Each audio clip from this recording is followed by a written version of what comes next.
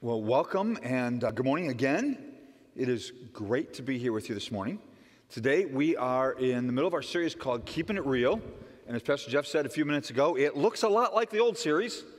And we're talking about the same things: parenting, spousing, and believing. We're just coming at them from a different angle. And the angle is we want to keep them real. We don't want them to be forced. We want them to be authentic. We want them to be real. We want them to be, as Jesus said, in spirit and in truth. Today, we're going to talk about making sure that we are raising our children and our grandchildren to have a real faith from the heart, not a plastic faith where they're just playing a part, but a real faith that's from the heart. Therefore, we have a slogan in this series. Remember the slogan from last week? I'll say the first part. I'll say the rest of it. Keeping it real. It's about the heart, not about playing the part. Let's hit the book. It's Matthew chapter 12 is where we are today. So if you brought your personal Bible from home, I invite you to open it up to Matthew chapter 12. If you have a Bible app on your smartphone, punch up Matthew chapter 12. If you're at home watching on the live stream, you got no excuse. Grab your personal Bible, open it up to Matthew chapter 12. We're starting at verse 9. And the first thing we're going to understand here this morning is that Jesus is in a synagogue on the Sabbath, which recalls the third commandment: remember the Sabbath and keep it holy.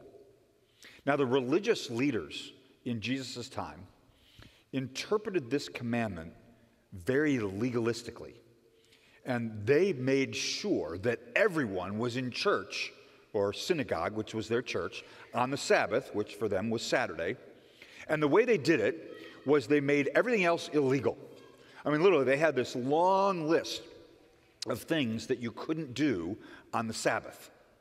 And you couldn't go to work, you couldn't go to school, you couldn't ride your bike, you couldn't go for a picnic, you couldn't practice your hobby, you couldn't do anything.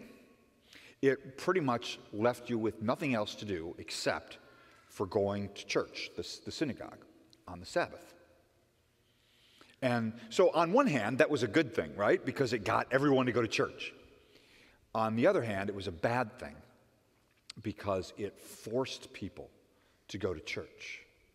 And they ended up going, I would assume, a lot of times just because they were forced. And then Jesus came along and he reinterpreted that commandment to honor remember the Sabbath and keep it holy. He reinterpreted it as, spoiler alert, about worshiping God from the heart. All right, let's listen in. Matthew chapter 12, verse 9. Going on from that place, he, Jesus, went into their synagogue.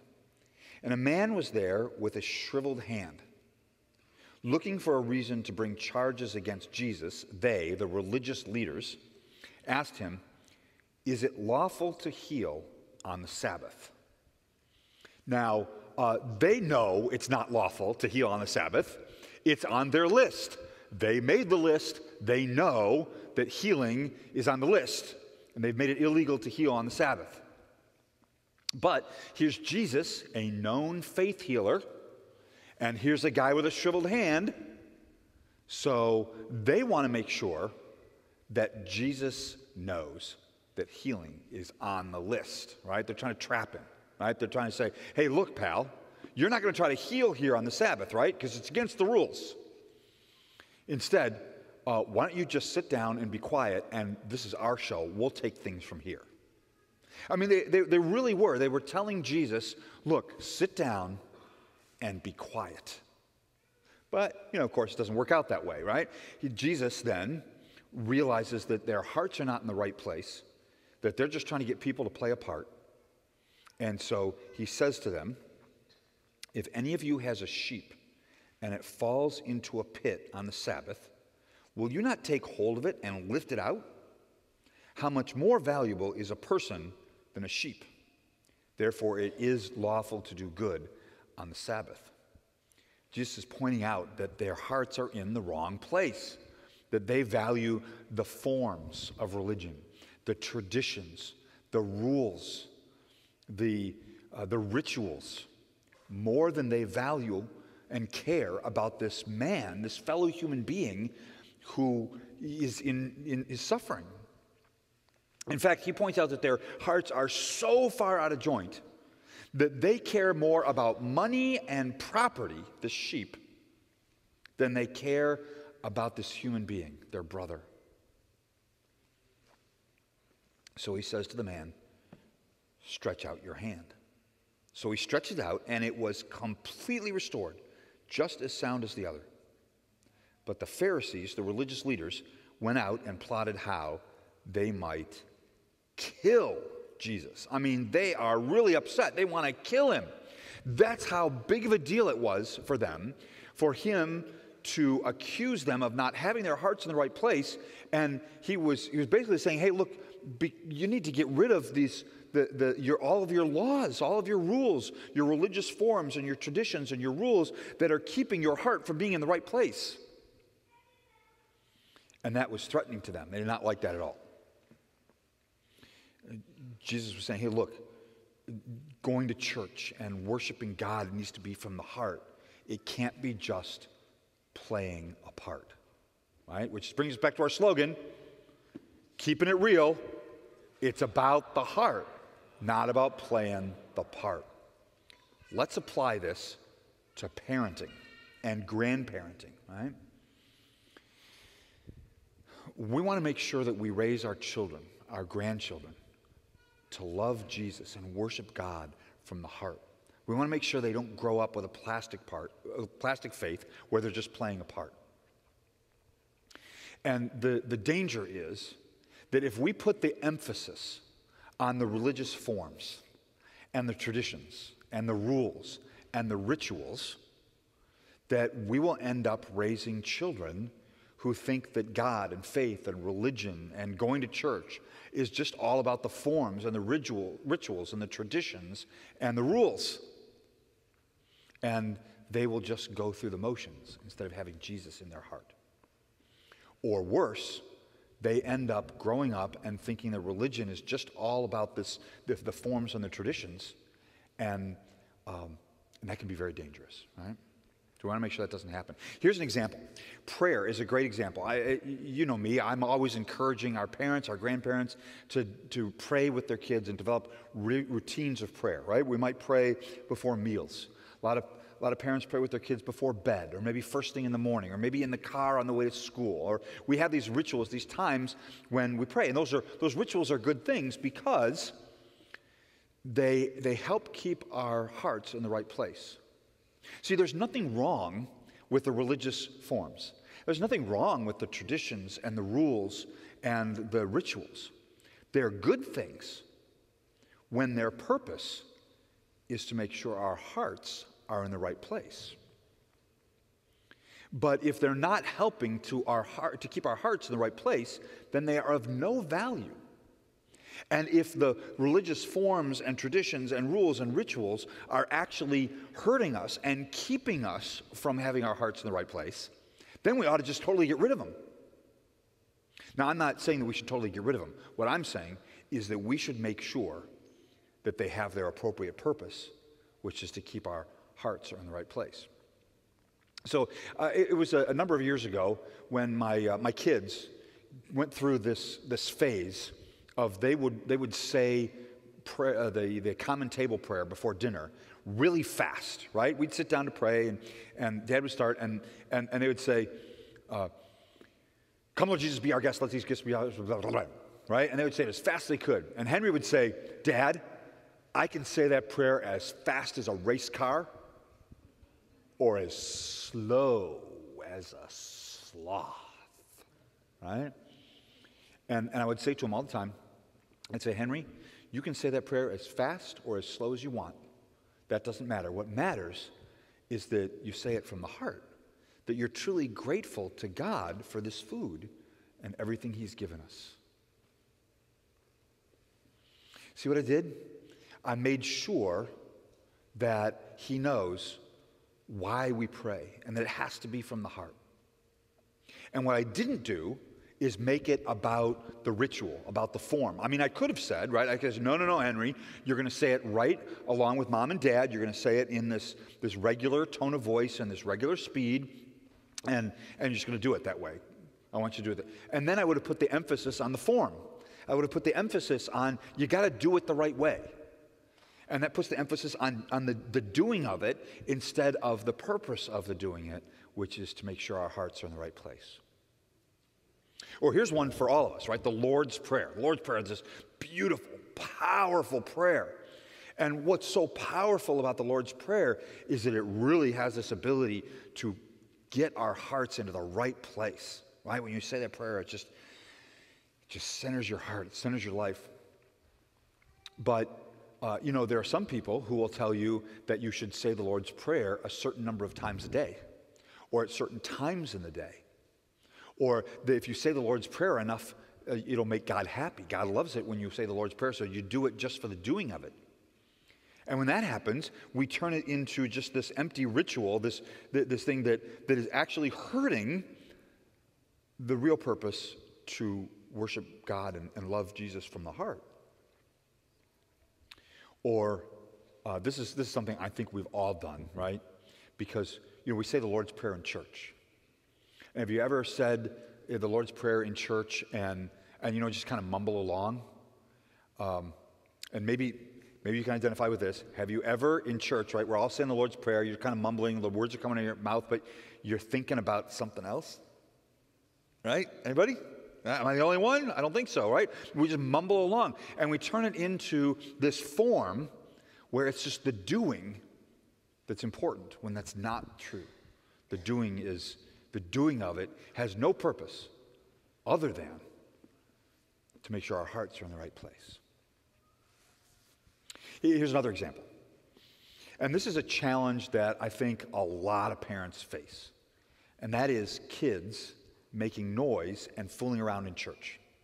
And so just so you know, it never, ever bothers me when kids are making noise and having, fooling around and whatever in church. It doesn't bother me at all. And in fact, I love kids in church. And I do not mind at all when kids make noise and play around and fool around in church. I would much rather have that than have not kids in church. Or the worst thing, right? The worst thing you can do as a parent, and I'll just tell you, I'm preaching to myself as well as anyone else. I've done this too. And if when I say this, you realize, oh yeah, I've done that. I did that a lot.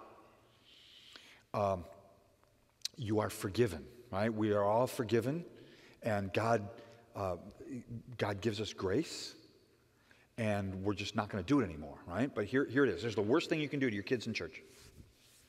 Shh. Sit still and be quiet. It's the worst thing you can do. Why? Because it teaches our kids that church is about behavior. It teaches our kids that going to church and God and faith and religion is about behaving a certain way and doing a certain thing, and it places the emphasis on the doing of it. So Henry's gotten a lot better of it now. He's 10 now, but boy, when he was 5, 6, 7 years old, he was really, really difficult.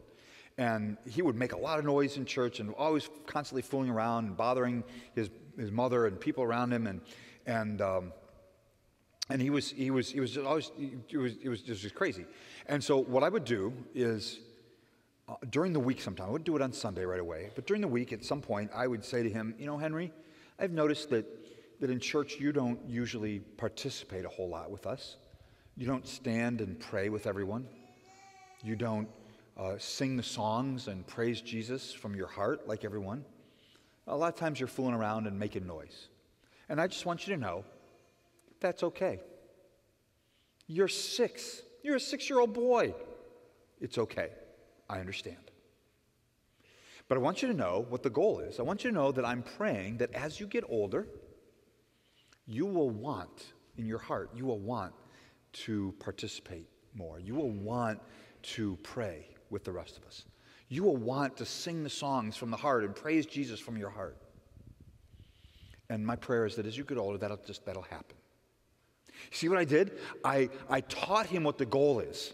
I led his heart to be in the right place.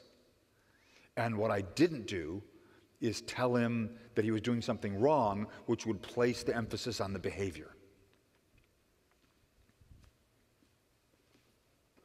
the forms, the rituals, the rules, the traditions are all good as long as they help us to put our emphasis on the heart. But if they're not, then we are thrown out. All right, here's one last story. I'll share this story with you. You're going to like this story. It took place many years ago when I was at the seminary. And I went to the seminary in St. Louis, and during those 2-3 years, I was still on staff at a church in Michigan. So I was commuting back and forth a lot, and I would go home like every other weekend and do stuff at the church, and I work remotely and whatnot. But I spent the bulk of that time in St. Louis. And during this period of time, my church in Michigan was having a pictorial directory, right? You've seen these things where you sign up for a time, and you go into the church, and you have a professional photographer, they take your photo, and then when it's all over, you get a book with everyone's photos in it and names and everything, right? And I really wanted to be in the pictorial directory.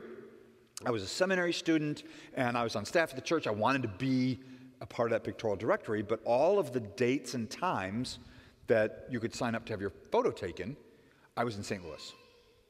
Well, the good thing is that the company that was doing this was a nationwide company, and they said, hey, we're doing a similar directory at a church in St. Louis. It was a Catholic church, and they said, you can go to that Catholic church, and they'll take your photo, and you just tell them, give them the code number or whatever, and they'll make sure it goes into the Lutheran church in Michigan, their directory. And believe it or not, it worked. It totally worked. You want to see the photo? Here's a photo. Check this out. Here's a photo. That's it.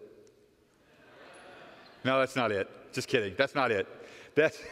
See, if you're not laughing, it means you weren't here last week, and you don't remember this photo from last week. You got to go back and watch on stjohn.tv and watch last week's message. I have no idea who these people are. I just found this on the internet, and I wanted to show you the photo of me that was taken that day, but I couldn't find it. I lost it, which is a bummer because I was really good looking in it. So anyway, so I have to take this photo. And the thing is, for this photo, I wanted to wear my clerical collar, which they give you once you're in the seminary. And because I was going to be in this, church directory, I wanted to be wearing my clerical collar. You know what I'm talking about? And so I go to this Catholic church to have my photo taken. Now, if you've connected the dots already, you're ahead of me, because I didn't connect the dots until I walk in the door, right? And there's this woman right there, and the first thing she says is, "Hello, Father." Right? I'm like, wait, what? Oh, I get it. Okay. So I said, I'm here for the pictorial directory, and she says, okay, down the hall, turn left in the gym. And I go in there, and as soon as I walk into the gym, there's another woman at the table, and she says, "Hello, Father." And I'm like, I can get used to this. Right? And then she says, okay, yeah, you're next, just wait over here, and when that family's done, the photographer will take your photo. So I'm just sitting there minding my own business and being very patient, and this poor family, it's a mom and a dad and 3 or 4 kids, and mom's trying to get all the kids arranged, and little Johnny, he is having nothing to do with this. He is just hating this whole experience. He doesn't like the clothes. He's pulling at his clip-on tie, you know what I'm saying? And he's just messing around. She cannot get him to sit still and smile for the camera, right? And she's trying everything. She's trying to, promising him ice cream and threatening timeout, and she's doing all this stuff, and nothing's working. Finally, get this, right? She puts her hand on his shoulder. She points at me, and she says, "Johnny, behave. The Father is watching." I'm like, lady, don't bring me into this. And literally, I'm like, don't bring God into this. Don't bring religion into this. Lady, don't use religion to control your children. Right? Don't use God and religion and faith and going to church to control your children, because now your children are just going to grow up thinking that's what it's all about. They're just going to grow up thinking that it's something that's used to control people, and that it's empty, and it's all about just behaving. And that's just the opposite of the gospel of Jesus Christ. The gospel of Jesus Christ says that your relationship with God is not based on your behavior. It's based upon your faith in Christ and what He's done for us on the cross. So we need to raise our children and our grandchildren with that focus of Christ crucified for the forgiveness of our sins. Not on the forms and the rituals and the rules and the traditions. All that stuff is good, but only if it points to Christ and make sure our hearts are in the right place. I'm going to invite you to stand now. Would you please stand with me? We're going to give a blessing to our parents, because being a parent has never been more difficult, and it is. So I just want to give a blessing to our parents. Father in heaven, would you please bless all of our parents, everyone in this room who has a child.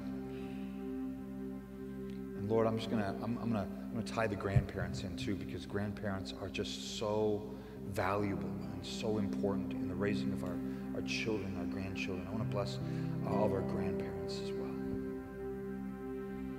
And I want to ask your blessing, Lord, upon all of our efforts and prayers to raise our children to know your Son, Jesus Christ, as Lord and Savior, and to love him with all their hearts. Because that's what we want, Lord, more than anything else. We want our children and our grandchildren to know your Son as Lord and Savior, and to worship him and love him from the heart. And parents have a tough time, Lord. And I know there's parents in here in this room who know they've made mistakes, because we all have. And Lord, I just pray for those parents. We lift up all of our parents who have made mistakes, Lord, who might be even repenting right now in their hearts before you for the mistakes that they've made. And Lord, would you please forgive us all in the name of Jesus. Fill all of our parents with this sense of your grace, that you can make up for our faults and our failings and our shortcomings, that you can keep our families centered on the gospel, and the hearts of our children centered and growing on the gospel. You are an amazing God, Lord, and we celebrate you and we love you from the heart. Keep us centered there. Center our hearts. Center our lives. Center everything we are on your Son, Jesus, in whose name we pray.